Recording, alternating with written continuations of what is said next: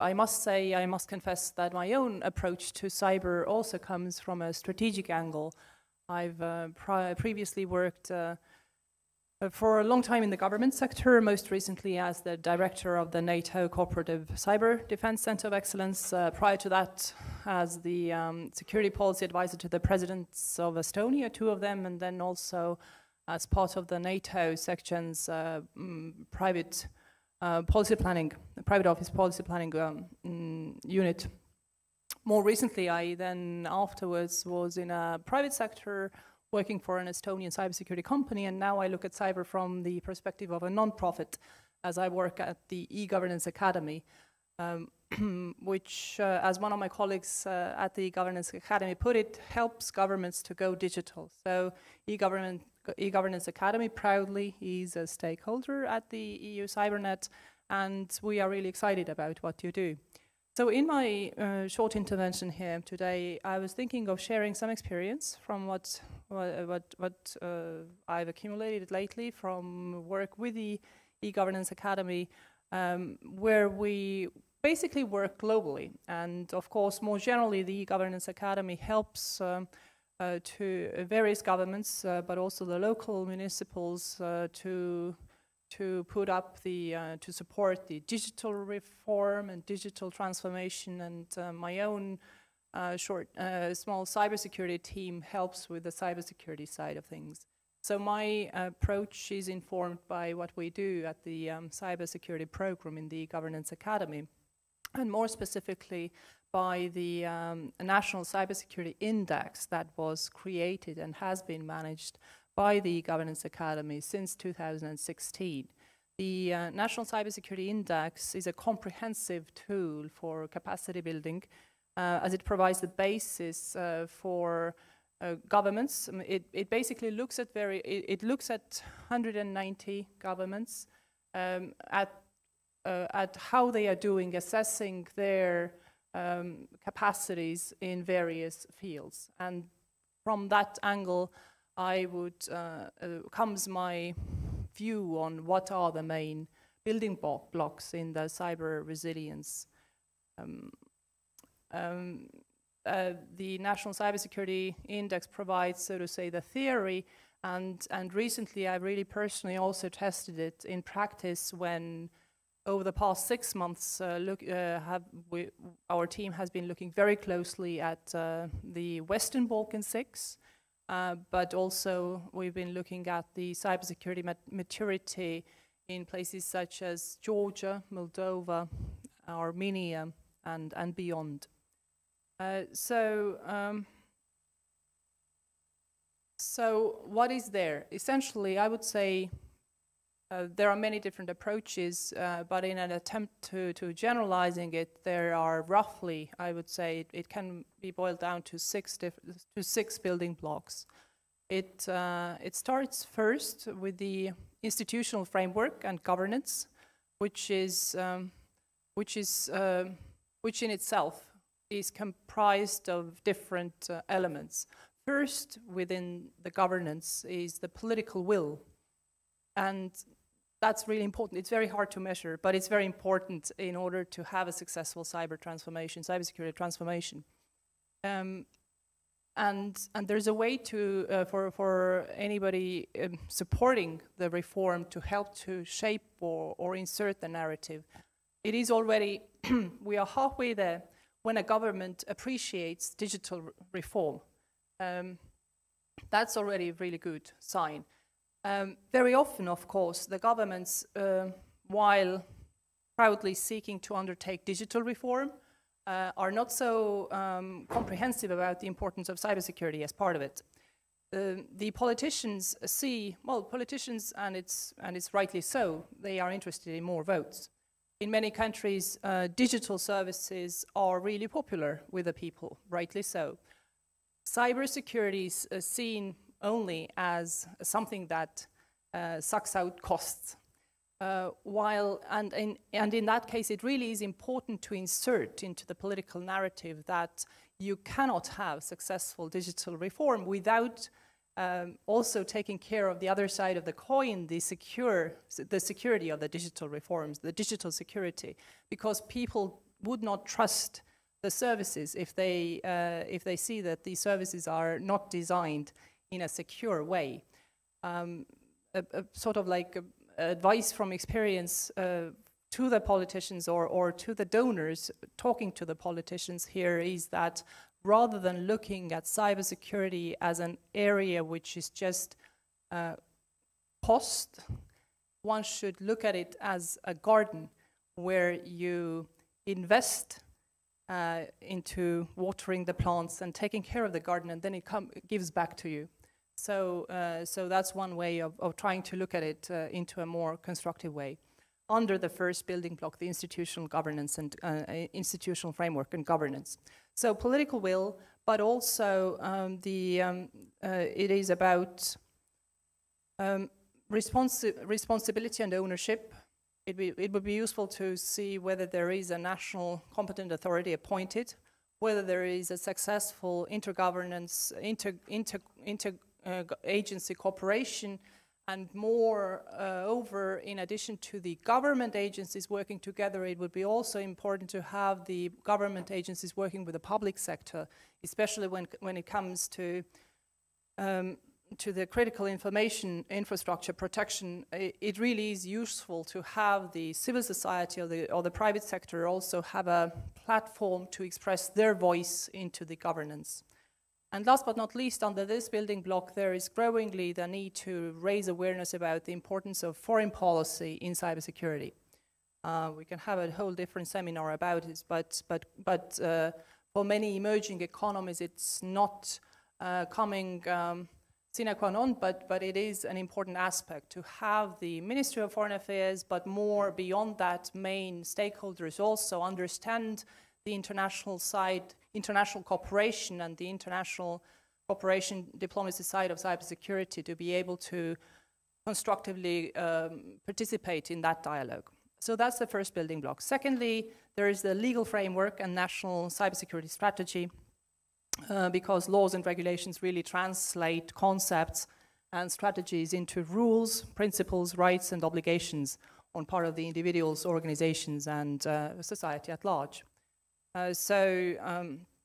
Here, I think personally the European Union with its NIS directive and NIS directive 2.0 present a good sort of template for countries interested in reforming their legal framework to follow. Thirdly, the third building block for me, I would say, you can divide it into smaller parts, but essentially is the crisis management system and incident response. This is about whether the government has a good understanding of cybersecurity risks to allow efficient risk management. For example, whether there is a national risk assessment procedures in place aimed for reducing or eliminating risks related to government data networks, but also to the critical and essential services. This is also, some of the examples of this could be the government agencies informing critical information infrastructure entities and other public sector entities about acute vulnerabilities, national cyber risk assessment procedures, or regular crisis, or organizing regular crisis management exercises to put the theory again into practice, which I think is very important. Also, this building block is about whether the government authorities as well as the private sector entities have the responsibility to notify the government competent authority or the national CERT, C-CERT, about cyber incidents. That is really crucial. And in light of, for example, the current war conflict going on in Ukraine, where we see an increasingly industry engagement in trying to mitigate the results, the importance of public-private partnership in this aspect, and the importance of information sharing, especially the information about incidents sharing between the private sector and the government, is really crucial, not just for the developing countries, but for the EU, UK, US, NATO, EU members as well. The cyber threat landscape assessment is also just really important for the general awareness raising aspect. Moving on, I've already taken a good chunk of the time. I'll try to rush it up. The fourth aspect, the fourth building block, is the critical infrastructure and operators of essential services. It's again, it's a large chapter here. You can divide it up, but it is incredibly important. Protecting critical infrastructure from cyber threat in a proactive fashion should be an integral part of any digital agenda. Without a clearly assigned responsibility, it is difficult to see how the infrastructure could be mapped and a joint defense could be designed. So it's important to first map the actors. It is also very important to build trust in between this public sector and to have clear procedures about sharing information, about helping and supporting the industry to get better in cybersecurity themselves. So here, a lot of it is a difficult field where it is much easier to say things than do things, but it definitely pays off. Then, there is the part of another building block, fight against cybercrime. That is a very specific. It usually is for the police, but also involves the prosecutors, the investigation. It is about the digital forensic skill.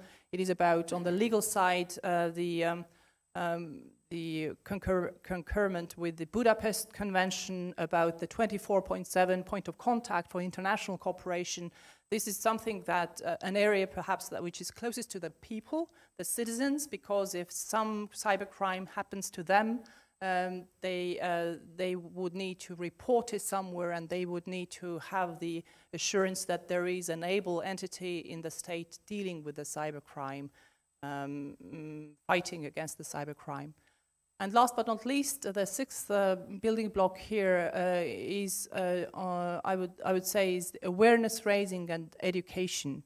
The purpose of this part is to have, well, the education part, of course, addresses the shortness of the labor skill, the shortness of workforce. You need to have young people in the university able to study cybersecurity, both as a separate subject, but also as a part that is inserted into various other, both social sciences, humanitarian fields. And awareness raising regards both awareness raising about the public in general, the citizens, but also more specifically the public sector, and of course politicians as part of that. And that kind of like connects the circle with the political will being stronger when the politicians understand really about cybersecurity. So what does this 6 building blocks mean in sense of skill set, and where are the gaps? Ultimately, I think, and I've noticed, I mean, you need skill sets all across the palette, of course. We need people, experts who are helping to develop policy and regulations, but where I see the gap really is more on the technical side. The experts who have the capacity to share knowledge about risk assessment, about critical information infrastructure mapping, but more importantly, ones who can conduct really technical trainings, technical workshops, and cybersecurity exercises. Cybersecurity exercises is something that I think really is a very useful way of training a large intensely a large quantity of IT experts, mostly as members of the C-certs, as well as the teams in other main stakeholders in any country responsible for the cybersecurity. One of the particularly useful type of exercises that I've found, which I'm speaking here from the experience of the e-Governance Academy activities in Ukraine prior to the war. We brought to the Ukrainians 2 sets of exercises in the course of the year preceding the war. there was the task-driven threat hunting exercise that trained comprehensive cybersecurity skills at the technical level, as well as was raising awareness of the managerial level on the effects that the cyber incidents could cause.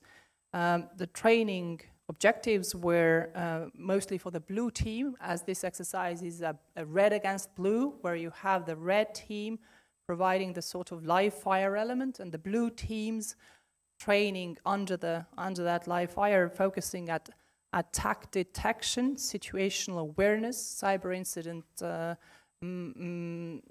handling, reporting, cooperation, and teamwork.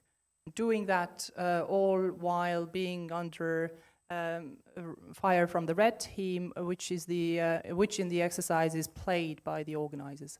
So an exciting yet very, very important way to, in a simulated practical context, learning about the adversaries' moves. In the exercises, the red team is mimicking 3 different adversaries: the hacktivists, cyber criminals, and state-sponsored actors.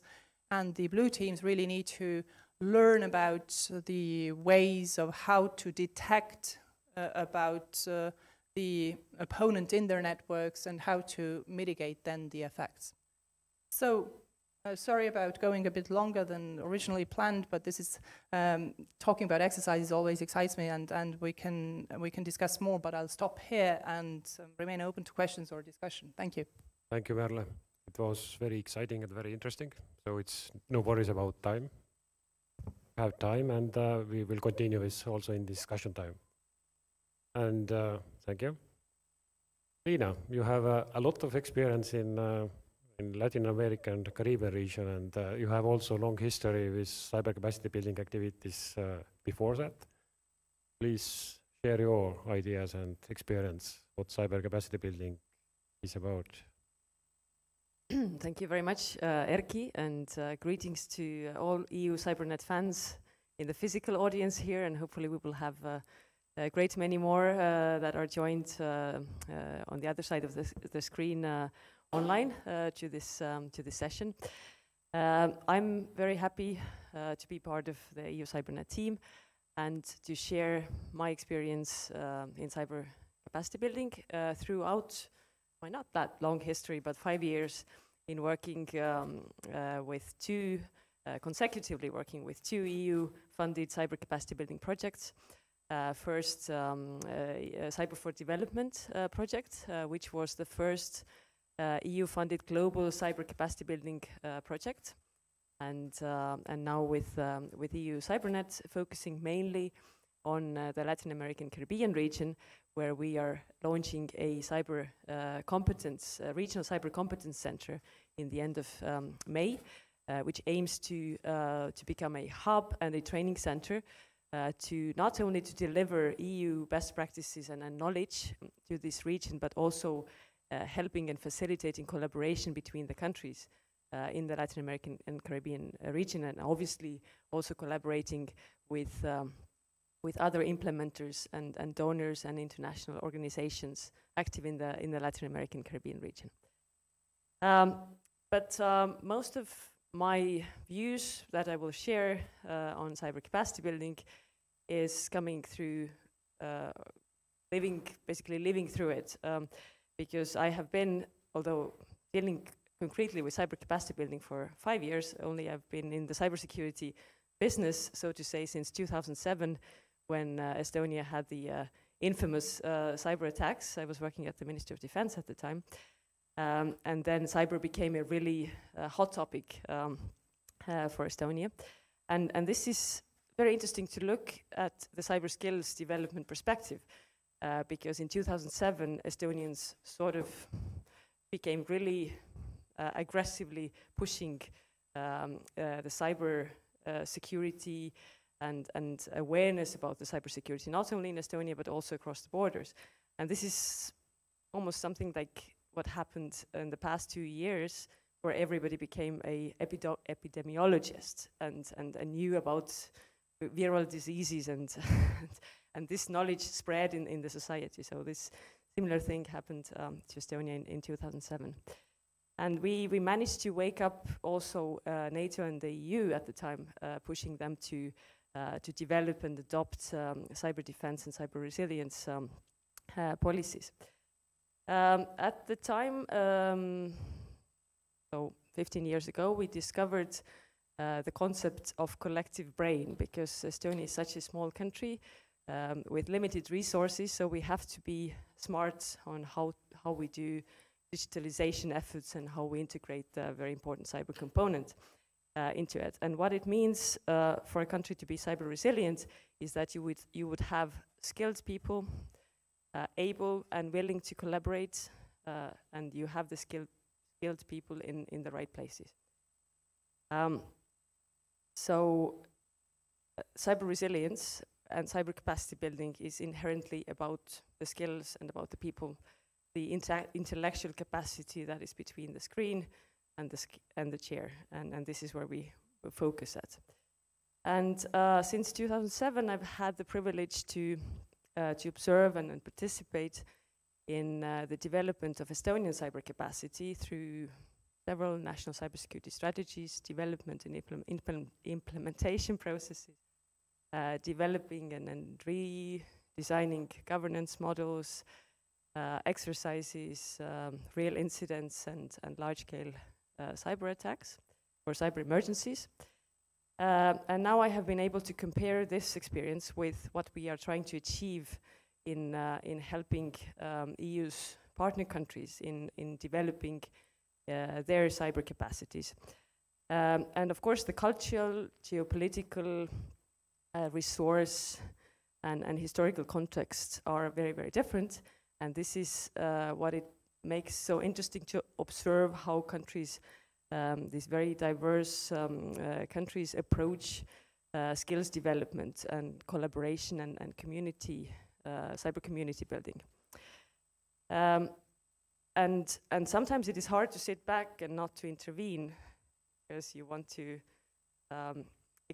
you want to share your knowledge and your experience, but you have to be aware that this does not, it's not applicable to every context, and it's important to know always that cyber capacity building is not a copy and paste exercise, that every context is different.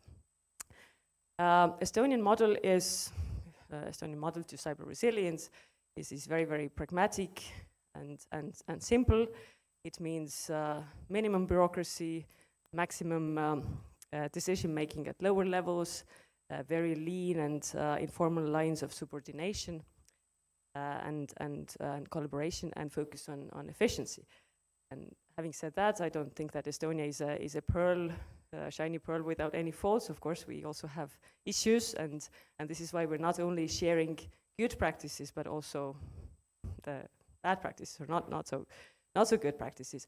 But we are also eager to learn, because particularly from the countries who have started later the digital transformation process and are doing things differently and are maybe skipping some of the steps that we are still struggling with. And this is why when we are delivering cyber capacity building, we should not focus on the past, but rather be visionary and think what are the skills that are needed in the future. Because it's very easy to focus on our legacy systems and models and transmit this knowledge, but this knowledge will be obsolete in some years. So this is completely unnecessary. And there is lots of innovation happening in so-called developing world, and some of these countries will definitely leapfrog some of the stages where we are currently stuck at. So, for example, in Estonia, we never used checks in banking. And, the children that are born today probably will use digital currencies when they're old enough to buy ice cream. So there are things, really cool and innovative things happening outside of Europe or the traditional cyber capacity delivery region. And when we speak about the cultural context, then EU CyberNet is about pooling and sharing of expertise, and which means that we are not delivering the knowledge and expertise from only one organization or one country, but that of 27, and not only the European Union countries, but as Erkki mentioned, we also have experts outside of the European Union in our expert pool. So for example, in the Latin American context, we have quite a few experts from Latin America in our expert pool, with whom we have a long tradition of working together, and they are exceptionally good addition to our expert pool. So what we have done for our training missions is that we combine experts from Europe and from elsewhere, from Latin America, because these different approaches, they work together very well, and it helps better to prepare the training content, because the perspective from the region adds the reality, adds the knowledge of the context, and it is always very, very useful if the trainer or one of the trainers is from the region, because it validates the knowledge that is transmitted, and it is better perceived always. What we also do is that we mix trainers with different professional backgrounds. When you're delivering trainings to public sector, it is crucial that you have a trainer who has experiences in working in the public sector, who knows how the working processes are happening in a public sector organization, who knows the frustration of operating under scarce resources and political ignorance. And so it adds a certain knowledge. And then you have a consultant who really efficiently masters the theory and methodology, and has a exceptionally good way of transmitting this knowledge. So if you combine these two experts, this is also a very good match, because you have on one side, you add the sense of reality, or the reality touch, and from the other side, you have somebody who can share the experience of how to deliver the training in a most efficient way. Very good trainer skills.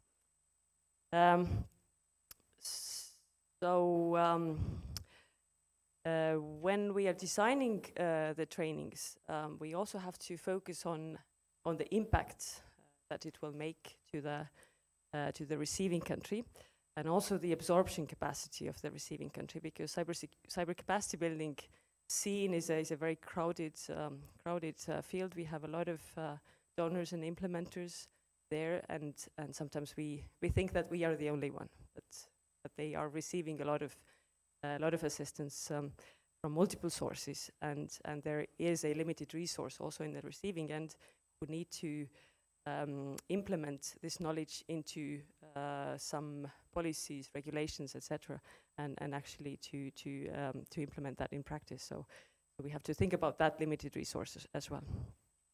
And it's also important that the outcome of the mission should be something that the receiving end could feel ownership with, that they would feel that they actually contributed to the outcome, and that they were the drivers of this exercise, and they were a very important part of this collective brain who eventually created this national cybersecurity strategy or implementation plan or regulation, because this is how it gets implemented in the end, or the chances are much higher than if people who participated in drafting it really are interested in that this document will be also implemented.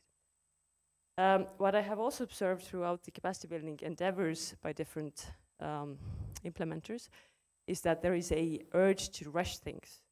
And of course we all have our deadlines and our programs, and we need to deliver. But this is sometimes counterproductive, because every change needs time. And of course, sometimes we also get pressure from the receiving end, that they have commitments for their minister to deliver a national cybersecurity strategy, for example, in 2 weeks' time. It is not a very good deadline, never, but there should be time to intervene, patience, because we should focus on the process rather, because process is also a learning process also has a learning element, and through this process we help to transform the trainees into trainers, and this is also when I look back at my experience from Estonia, is that 25 or 30 years ago we were at the receiving end of the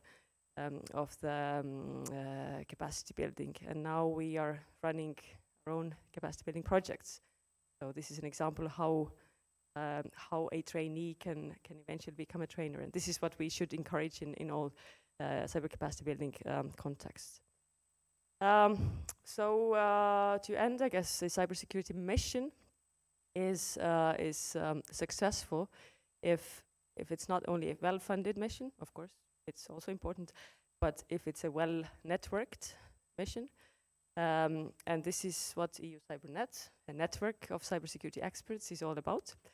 That we encourage networking between the experts, we encourage networking between implementers and donors and different stakeholders that we have in the EU CyberNet stakeholder community.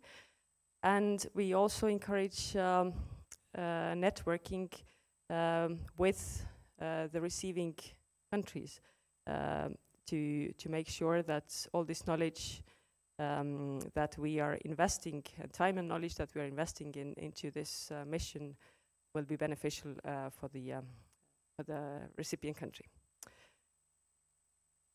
My short introduction, which was not that short. No problem, no worries. I very much liked your takes that we just don't need cyber experts having good skills on cybersecurity and cyber capacity building matters. It's also very important to have delivery mechanisms around it. So training skills, and as you very well put, kind of a cultural feelings or cultural understanding how to approach third country. Very much appreciated. Dear audience, if somebody from the audience would like to ask questions before we go to Cormix, and yes, please. With mic, yes. I just gave one mic to the audience. I hope it works. Vilja, can you help me?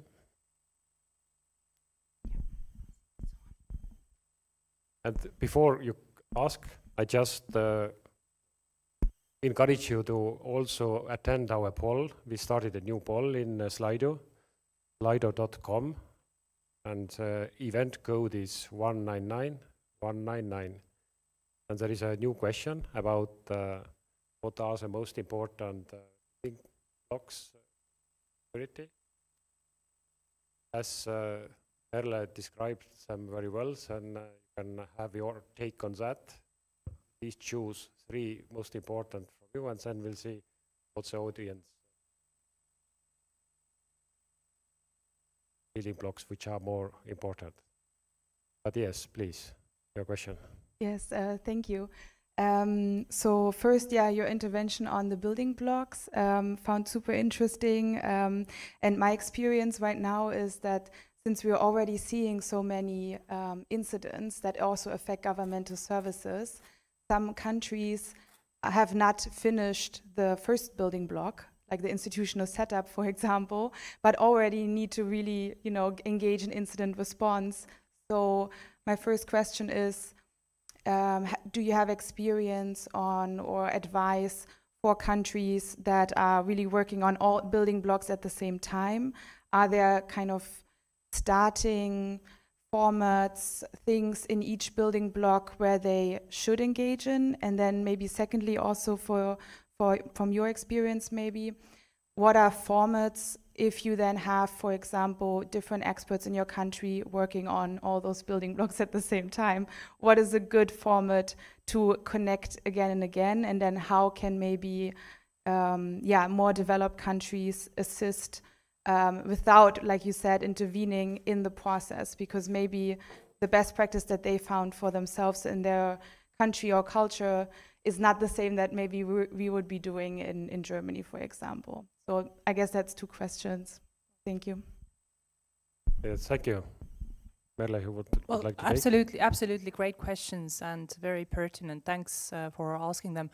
Well, first, regarding the building blocks, unfortunately, it's not that you start with first and then you finish first and then you can move on to the second.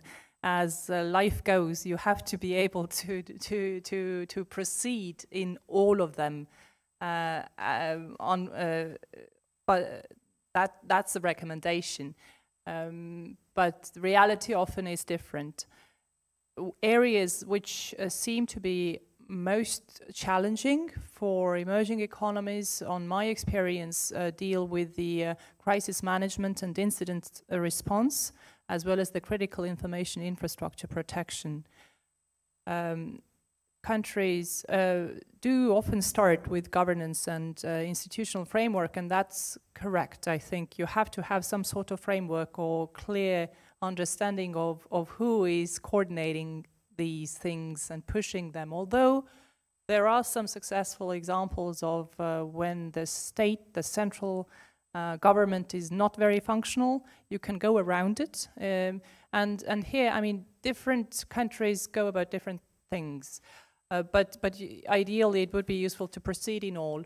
Now, moving to the second question on what are the possibilities of covering larger part and how to not interfere, I think it's important to, before a donor or a support project jumps in and starts sort of inserting its wisdom upon a country, it is crucial to learn and understand what is the current situation, what is the culture. It is crucial to hear the local experts, to talk to them, to visit and understand, have an understanding of like where things are. Of course, the reality in that is that all different donors, before they start, they order their own capacity building maturity reports, which results in these poor cyber experts who are small in number, overwhelmed with aid, having to spend hours out of their day job to talk to us who come in and interview them where they are. Very often they are frustrated, and I quite understand that frustration. And there is this balance that they need to strike about time they spend with outside experts trying to learn their culture and the time they spend in actually protecting their systems. About what kind of formats try to check most boxes, I think exercises are useful in that regard, because when you combine a tabletop exercise, which is usually aimed at the more sort of people who use their computers for sending emails, like myself, and then the technical exercise is for people who use their computers actually for work and protecting the networks, you can cover large ground. But of course, this is not to say that flying in, organizing a 2, 3, 4 day exercise and then flying out takes care of a whole different building blocks. Support really is about sustainability, making sure that whatever you do has local ownership and local enthusiasm and is linked logically to some sort of like already some sprouts that are successful in a local ground and really dialogue and talking to the local people. Yeah. Thank you, Merle. Lina, like to add? Yeah, thank you. Also add a few words. Very much agree with what Merle said, particularly regarding that in theory you have this logic that there's a logical sequence of building a national cyber capacity. Starts with strategy, implementation plan, governance model, etc., and then it goes more technical. But usually life kicks in, as you mentioned. There is a large-scale incident, and you have to react. And then the politicians become aware that there are threats out there, and that some countries in some countries cyber capacity building starts with a CSIR team, and they don't have nothing around it. And you have a group of techies who do their everyday work very well, but then they are also tasked with different policy making assignments. So they have to also start developing the strategy, they have to start developing different regulations, but they don't have the skills and the background of doing that. But they learn into it because they receive assistance, and they grow into that.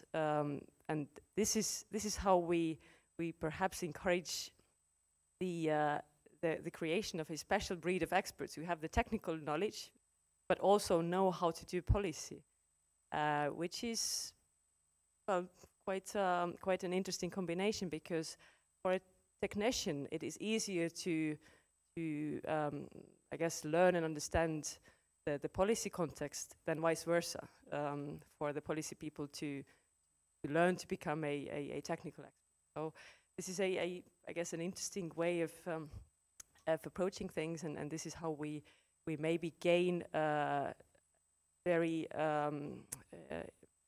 skilled and an interesting background, having or possessing experts also in our expert pool, particularly in the developing context, or from the region that can share this expertise also with other countries. Thank you, Merle.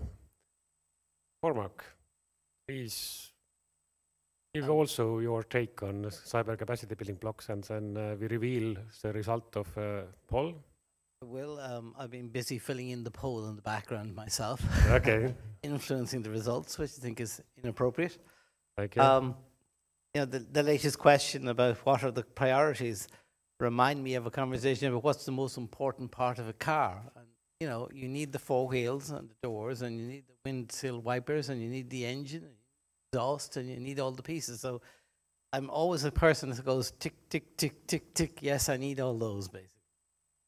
I'd like to answer your question, if I might, at the end of my kind of introduction. And I'm not as well prepared as my colleagues in this area, but that's just as well, because they've done a wonderful job in covering almost everything I need to say on this subject, and I totally agree with what's been presented so far.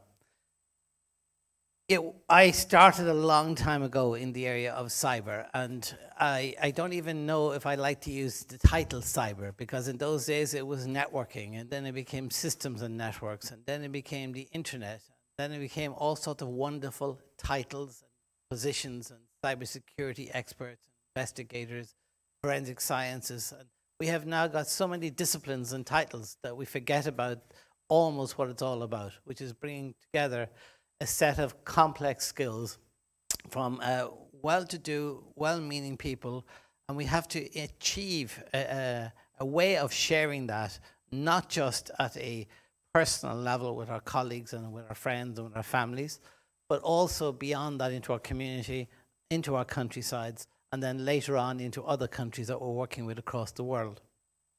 It hasn't been so long ago since answer to problems on the internet was, can we turn off the internet? Then we discovered that isn't really, as we all know today, and always was, an impossibility. It was growing, it was part of everybody's life, and there's no easy way to disable that. So we moved from simple approaches to a complex problem into the understanding of that complexity.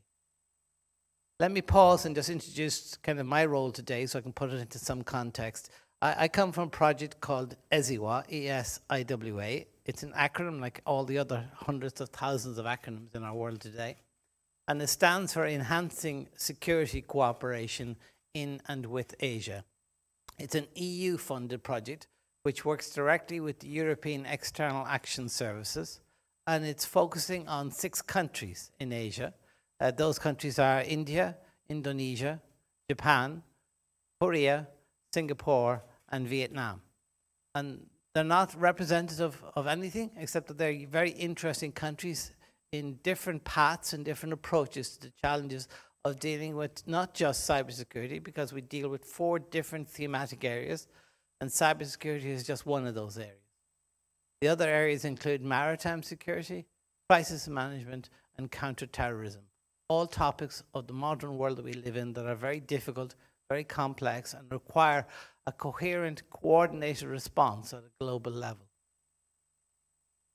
We're looking very closely at our relationship with EU CyberNet, which is why I was asked to come along today.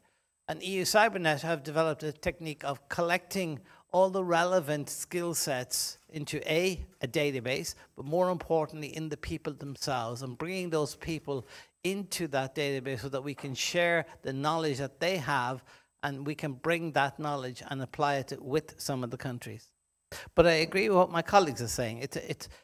I'm really have a problem with this idea of going into these countries, what we call emerging countries or developing countries, with this sense of overpowering experience and knowledge that we're going to destroy them with, in a sense. And we need to remember, and I was talking to a colleague last night, that one of the key activities is the ITU Global Cybersecurity Index. And for those of you in the room today, or those of you online, I recommend you go and have a look at it, because it's going to be a bit of an eye-opener for you to find that many of my countries in Asia are higher up on that index than the countries in Europe that are part of the EU. Even in my own case, my own country, Ireland, is actually significantly below some of those countries in Asia. And we know that Singapore is extremely high, Korea is very high, Japan is very high. But even Vietnam, in my context here, and I don't mean that, except that alphabetically is the last on my list of countries, not all the way, that even Vietnam has risen from position 50 up to position 25 in that index. So this is really about relationship building. It really is about understanding, like in any partnership, there is a set of knowledges that we have, a set of experiences that we have, and we'd like to share those knowledges and those experiences.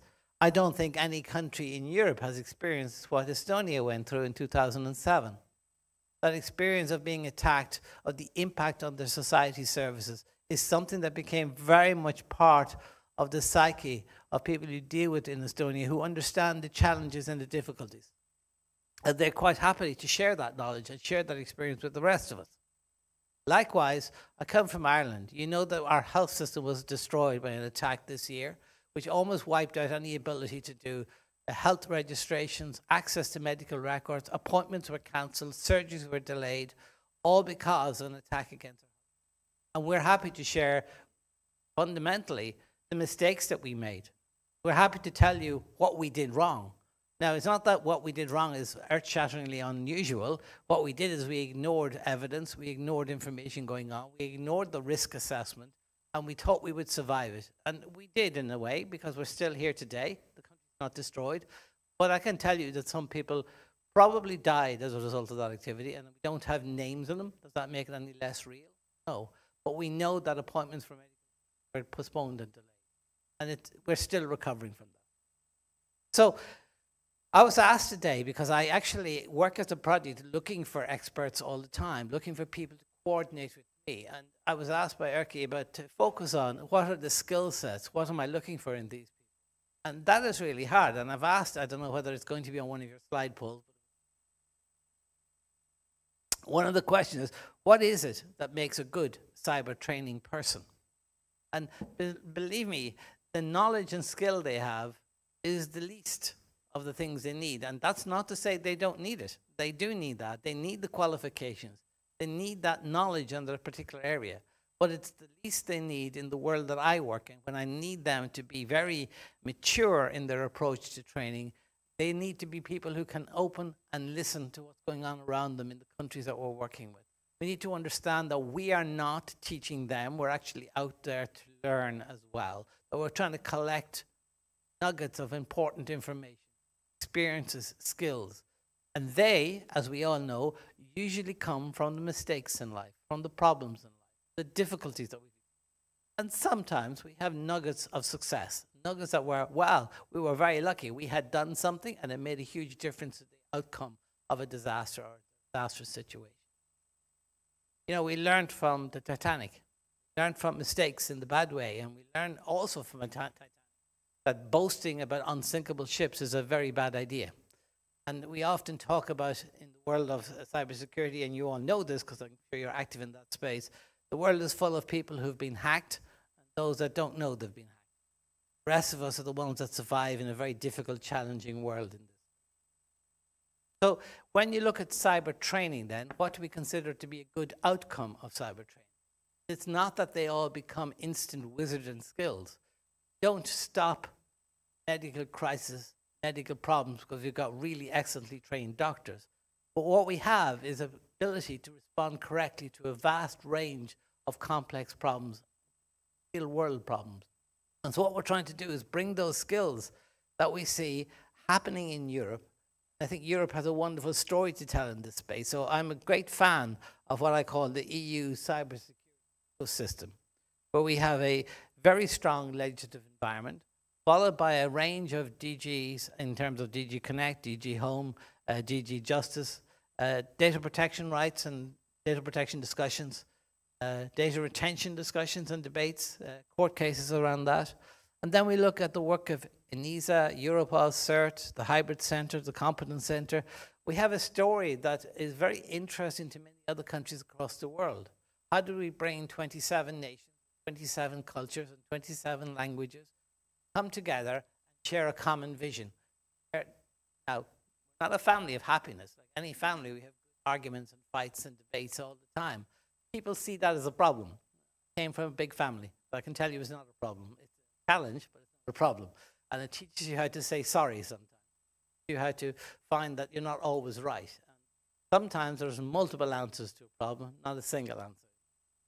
So I've already extended way beyond what I thought I would say. I think the detailed conversation going on here is very interesting.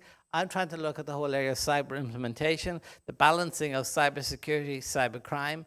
I spend a lot of my time in the area of cyber diplomacy, which is looking at the whole supporting of state-to-state relationships and how we can support each other in terms of attacks and crimes and sharing of information, mistakes and disasters. Thank you, Cormac. Very well put. I now reveal the result of our poll. Let's see what most important building blocks are regarding opinions of our audience.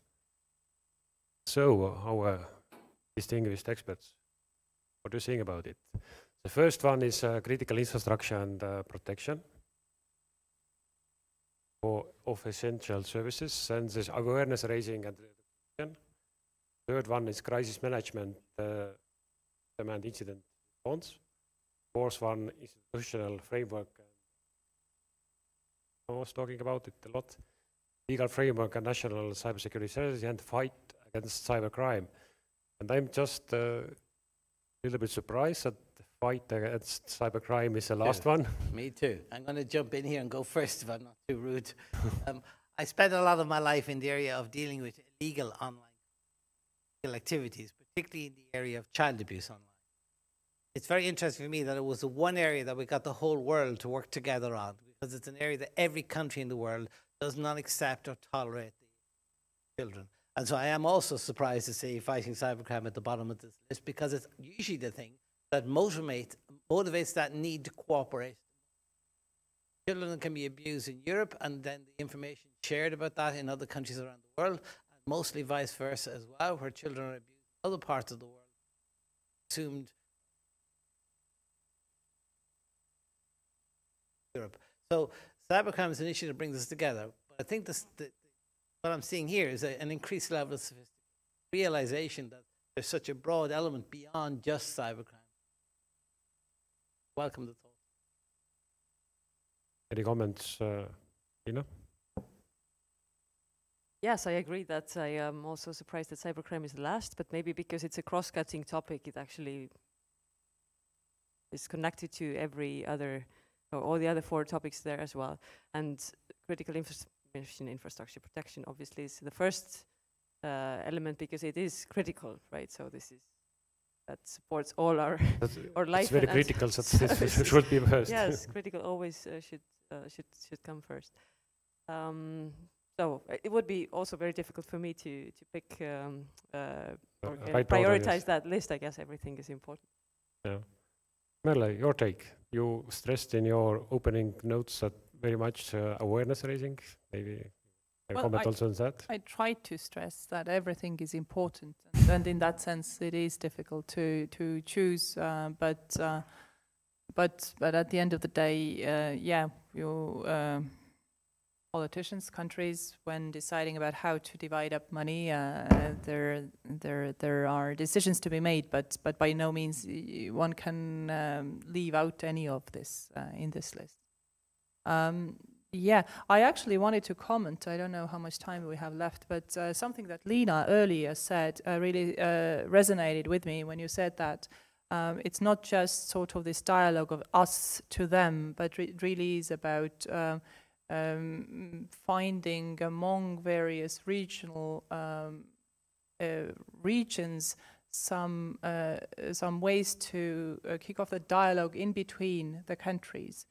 Just as Estonia was a recipient of advice and consulting, and the fact that it shouldn't be necessarily the West talking to emerging economies, I very much subscribe to.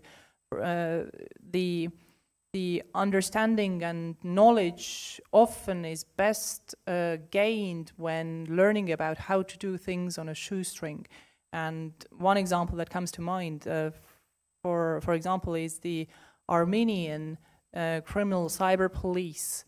Immensely enjoyed their lessons learned from their colleagues in Ukraine, from the Ukrainian criminal cyber police. Ukraine cyber police unit is really able. I mean, both are countries where there is a lot of cybercrime, and they were able to talk to each other and learn from each other. So when arranging these study visits or fact-finding trips and linking up, I think it's very important to find within the area ways to link up countries so that they could learn from each other's best experience. Thank you. As we are talking today about EU CyberNet and 200 plus experts around it, what do you think, what should EU CyberNet do right about building this community and being experts, utilizing them for missions? What are the kind of key factors CyberNet should do right? Cyber capacity building, effort.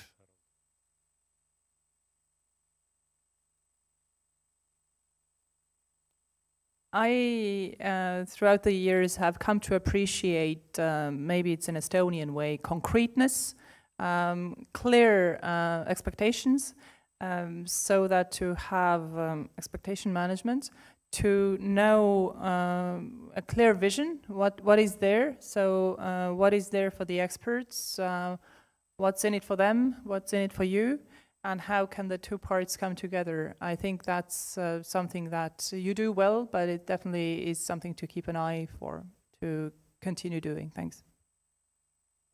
Mark, any insights from you? You also stressed that it's a useful tool, but what can we do better? Well, I think you're doing a great job. You can do better at the start of that is to do more, basically, because we want to increase that number. So I think more is kind of not better, but it's. I also, I mean, I don't want to make it sound that we need an exclusive group of people skilled and highly trained, because I think all of us in some level. That way, I want to encourage people to understand there's so much they can do themselves to protect. There isn't a rocket science at the in order to feel safe in the cyber. It is really a simple process to do most of the protection. Ordinary people. It does get complicated when you're running complex national-based health systems, for example. I acknowledge that. And that requires more expertise. That's the end. But to look at the ordinary users at home, the ordinary user data technology, iPhones and everything, what they can do to avoid being hacked, what they can do to protect their banking system. It's not just the role of the bank. So I guess what I want to say is I don't want to make it so specialist that people are part of this, because they are. child abuse network. It was the ordinary users, ordinary parents, ordinary people that did more to protect. Thank you. Any more questions from audience? Yes, thank you.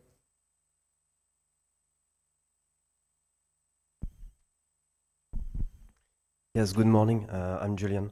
How do you choose your experts? Because you speak a lot about experts, but how do you choose them? And I think there is a lot of experts listening to the conference this morning. So do you have any advice to join directly your EU network? I think it's maybe a question to me. The procedure for experts to join EU CyberNet is expressing their interest and having also 2 recommendations from other cyber experts. So we have this kind of a vetting or background checking part of the procedure itself. It's quite easy. It's on our homepage. You can fill out the form, put your CV and your recommendations, and then we will decide and do this background. And as we saw from this schema, it's very important. We need more technical experts. The yellow part of this matrix shows that there are not so many technical experts available expert pool. So it's important that this part of that skill set pool will be. Procedure is quite simple, and there is no exam like that. It's just network. Yes? Yeah, it's just there's also a second phase that you're part of the system, you're part of a database. But I pick experts for activities, plan the activities in certain countries,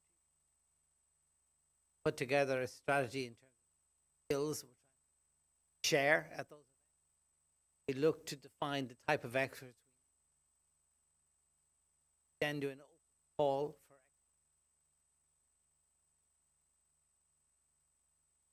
evaluate the responses from those against the evaluation is very complex and very difficult. It does take a period of time to do the analysis and then later to learn from that. So there is a phase where they just picked and actually.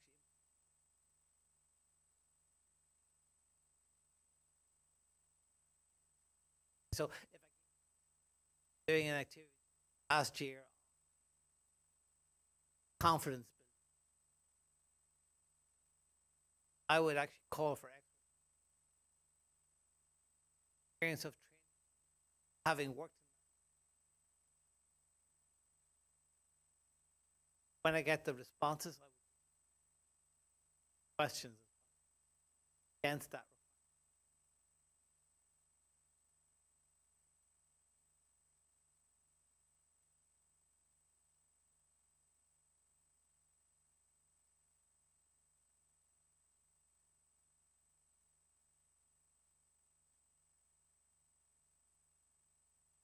Becomes very precise sometimes, and general. Hoping that might. And maybe I just ask Lina to kind of show some examples or share some examples how experts are exploited or utilized. Yes, there is no intention to exploit anybody. It's free will. And the experts actually get a reward too, so we actually are able to pay the expert fee as well for the experts that are participating in EU CyberNet missions. An overview of what we have done recently, our focus in the Latin American Caribbean Cyber Competence Center has been on cyber crisis management and risk assessment. So we have assisted several countries on conducting their national cyber risk assessments, which is a lengthy process. This is why I mentioned earlier that you have to be patient because you engage all the stakeholders and learn from them and make sure that they're happy with each and concrete step in the process. and the other is cyber crisis management, where we focus on helping the countries to develop their cyber emergency response plans. And this engagement eventually ends with a national cyber security tabletop exercise to validate the cyber emergency response plan. And the other area where we focus on is implementation of national cybersecurity strategies, because there is a lot of assistance globally from different implementers on how to develop national cybersecurity strategies, but our focus is on the implementation element. So we group different experts from different backgrounds, different countries, and hope that they can share their expertise in implementing the strategies, developing the metrics, explaining how important it is to budget the strategies well, and how important it is to set realistic time frames for the strategy. So these are some of the concrete examples. As was earlier mentioned by Madeleine, that there is a dire need for technical experts, but of course this doesn't mean that we would not need that we only need technicians, because sometimes I hear from our recipient countries that cybersecurity is very, very, very expensive, because a CISO, Chief Information Security Officer, needs all the certificates, CISP, etc. So in order to hire that person, you have to have a qualified expert. But experience from Estonia shows that the certificate doesn't really show your skills, and you can be a very, very excellent CISO without any certificates. But coming back to that it's not only although this is yellow, and we really hope that it will go green soon, but we also are still not hiring, but expecting experts to join also who have skills in the other areas. Thank you, Lina.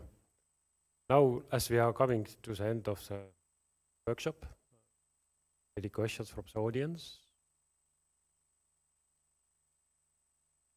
Thank you. Distinguished experts, please just wrap up with some final thoughts about what are the most important takeaway, your point of view, what your participants take at home. Maybe I start with Cormac. Thank you. I think that everybody can contribute to this. Thank you. Thank you. Taking part in the community in one or other way. Thank you.